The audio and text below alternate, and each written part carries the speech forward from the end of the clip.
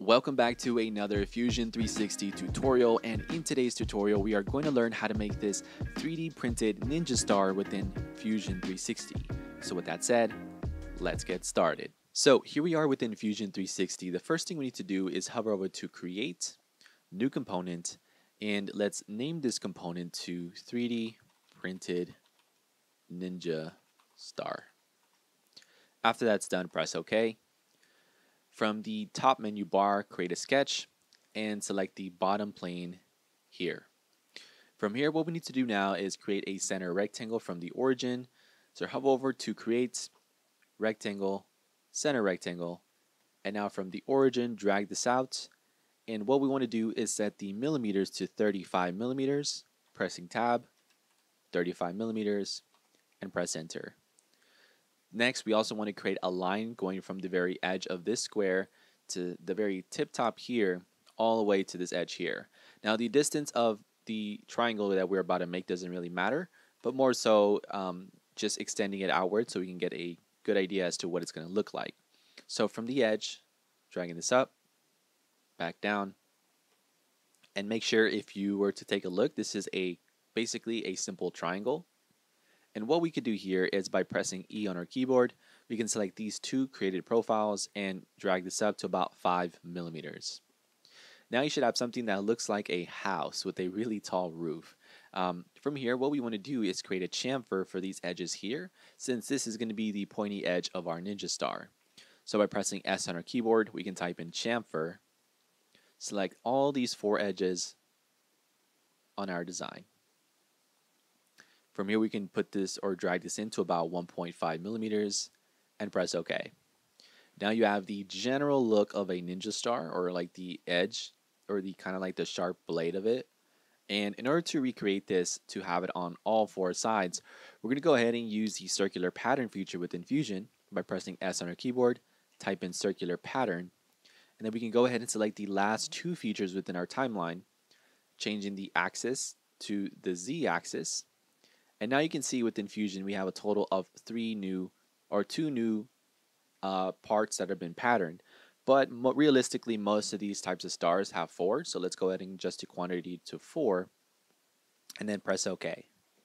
Now, as of right now within our canvas, we have a total of 4 bodies. So if we're to hover over to our browser and select the bodies or check the bodies, you should see that we have 4 bodies listed here. Now, what Fusion didn't account for is that you actually wanted to combine these bodies into one whole part. So let's go ahead and do that. In order to do that, let's go ahead and press S on our keyboard, type in combine, and the very first option here is labeled combine with this little blue kind of outline of the with the feature here. Selecting that. From here, we need to select a target body and tool bodies we are going to combine. Let's go ahead and select one side, and then select the other 3 sides and press OK. Now, it doesn't really matter which side you select, more or less you just want to select all 4 sides. From here, now that these pieces have been combined, you can see that we have these little edges here. Now, technically, we can actually go ahead and delete these edges, but instead what we're going to do here is actually create a hole within our star, and by selecting the hole feature on the top left-hand side, selecting any point within the star on top of it, and let's go ahead and kind of reposition this hole all the way where the center of that little edge is. Now, it doesn't have to be perfect. I'm just more or less kind of eyeballing it. And if you can see, this is the hole for our star here. And it's going to extrude all the way to the other side. Once that looks good, I'm going to press OK. And the next thing I'm going to do here is add a chamfer to this. So if we press S on our keyboard, type in chamfer, selecting the very top edge and the bottom edge. And we can set this to maybe 1.5 and press OK.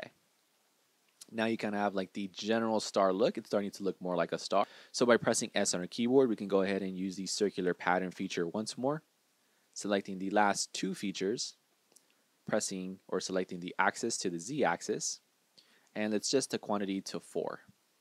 After that's done, press OK. Now you have your general outline of a ninja star. Now we're pretty much almost done. The next thing we could do here is add a hole within the center. So doing the exact same thing, adding a hole, lining it up with our origin, and you can adjust the hole size as to however far or long you want or wide you want. From here, I'm going to select 8 millimeters, and this is the general ninja star Fairly simple, fairly easy to create, and doesn't really take you that much time. This could be done in much fewer steps, but more or less I wanted you guys to get the general idea of how to make this. And if we were to finish this off, we can add a chamfer and maybe position this to 1.5 and press OK. Now let's send this off to our slicer. See how it looks. And if we were to take a look here, this is our ninja star. Let's go ahead and slice this. And there you go. That's the general idea of how to make it. Of course, we can add some more detail to this if we wanted to, but more or less I wanted you guys to get the general look or idea on how to make something like this. Additionally, if you do plan on printing this, I would suggest printing it with a much lower layer height. That way you can kind of capture the details of the chamfer here, and especially more or less since you are chamfering upwards from the bottom as well. So that's pretty much it for this Fusion 360 tutorial. So that pretty much wraps up today's video. Let me know your guys' thoughts and opinions down below in the comment section of this video. And as well as if you guys haven't already, feel free to join the 3D printing community down below in the description. We have tons of tutorials, guides, free STL files, and over 400 members all within this group. So I would personally love to have you in the group. So with that said, this is Brandon signing out, and I'll see you guys in the next one. Peace.